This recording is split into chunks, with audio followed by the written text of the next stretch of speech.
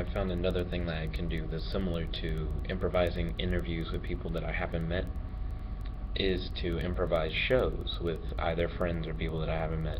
And essentially what I do is I ask you, what color would you like your logo to be, and for a genre of music, and for a topic. And then right afterwards, we film you talking about whatever the topic was. Then I take the color of logo and I make a logo for you, and then I take the genre of music and I pick out a song that YouTube provides with that genre, and then I edit together a show based on all the things that you said, and it actually works out pretty well. I could also do that if you guys in the comments below comment a color, a topic, and a genre of music. I can do the same thing with you guys. The only difference is I couldn't film a segment with you, but I would film a segment based around whatever the topic was, and the logo would be the color that you said, and the theme song would be the genre of music you listed. That is if YouTube can provide it, of course. And if the logo thing can provide the color. If you ask for some weird, crazy color, it may not be available. Though currently I can't think of one. Maybe chartreuse. They may not have chartreuse. I don't know. So anyways, yeah, I'm going to be calling it the Improv Show, and it's going to be in the vlogs. So what will probably happen is, at the end of one vlog, you may see someone say, oh, I want my logo to be blue, I want it to be classical music, and I want to talk about fishing. And then the next, it'll like break into like another part, and then that part will be their improv show. So it'll be the logo with like them walking or whatever, and it's like hosted by da da da, and then you see them. You guys just watched one of those Let's Eat hosted by Hannah Berry, and I want to keep doing those. That actually sounds like a pretty cool premise. Break up the monotony of the vlog, which is funny because the vlog is my life, so break up the monotony of my life, and just add in like some cool little skits and segments for you guys back at home. So yeah, thank you all for watching, and stay tuned for more content. Big news in the science virtual reality world. Scienverse is on Kickstarter. If you don't know what that is, I'm about to tell you. Gadget Corner with Jet. Okay, so Scienverse is essentially on Kickstarter, which Kickstarter is a webpage where you can crowdfund projects, and Scienverse is a virtual reality project that's based around the idea that you can take multiple virtual reality applications and put them all together into a virtual world where you can meet up with your friends, and you can all access these applications without each of you having to download them. And each application will exist within a room in the world, but the world itself is a massive city, so you could go into buildings, and like one room could be one virtual reality program, and one room could be another. But you could also meet people that you don't know within the virtual world too, and you can all travel to different rooms, and each room be its own VR experience within a VR experience.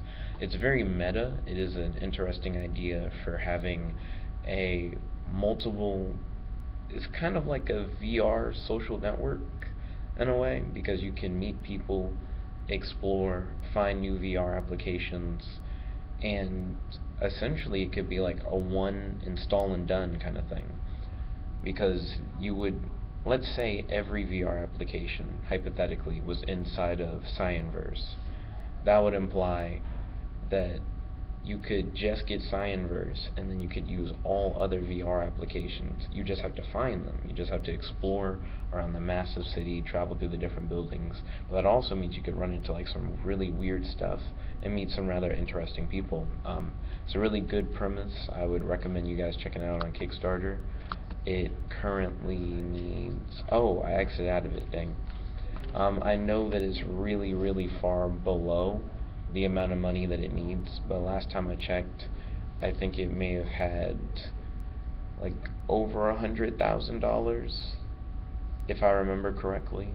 So yeah, they need a good amount of money for this project to launch off, but if it does launch off, I think it would be a rather cool project. So yeah, check that out if you're interested in virtual reality. What do you think about Scienverse? Do you think it'll be a good idea? Yay or nay? Tell me why in the comment section below, and stay tuned for more content.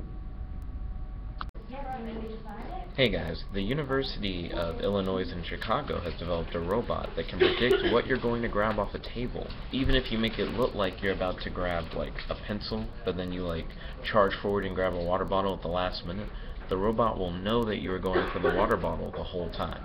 It's rather interesting to think that we've gotten that far, to where we can make a machine that can predict your next action, even if you're trying to be deceptive about it.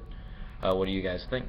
Do you think that this is kind of cool, and maybe it could be used in order to deter criminals? Because if you had a camera that could like film someone and could tell that the person was going to commit a crime, even if they were looking incognito and it seemed like they weren't going to do anything, do you feel like this technology would be abused? Post in the comment section below, and stay tuned for more content. Hey guys, welcome back, and right now we're talking to Jason. Great to meet you, Jason. Okay, so a few questions. What color would you like your logo to be? Yellow. Yellow? Okay. Give me a genre of music you like your theme song to be. Let's do something orchestra. Orchestra? Nice. Okay. And what topic would you like to talk about? Cats. Cats. Okay. So Jason is about to have his own show. Oh, one last question. What would you like the show to be called?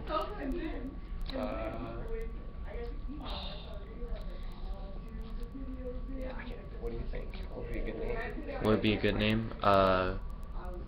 Kitty Cat Corner, but corner with a K. Okay. Okay, cool. So we're about to watch Kitty Cat Corner starring Jason with a yellow logo and an orchestra theme song. And it's all about cats. So yeah, stay tuned for more content.